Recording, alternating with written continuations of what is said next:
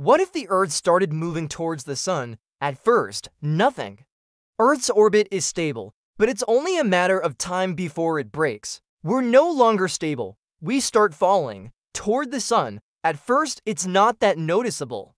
We just have hotter summers and melting glaciers. But within days, the temperatures hit 60 degrees Celsius and higher. Crops fail, blackouts begin.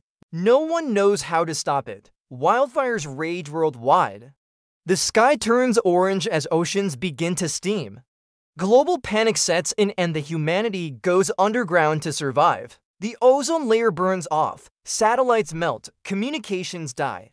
UV radiation skyrockets, skin burns in minutes. It's total chaos. Air becomes unbreathable.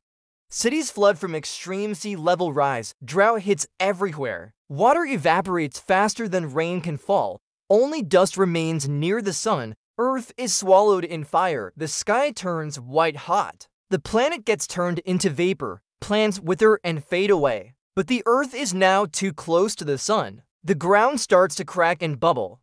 Volcanoes erupt violently. Earthquakes are everywhere. Earth's crust begins to melt. In our final moments, time slows. We stare into the sun, knowing that this is how it ends.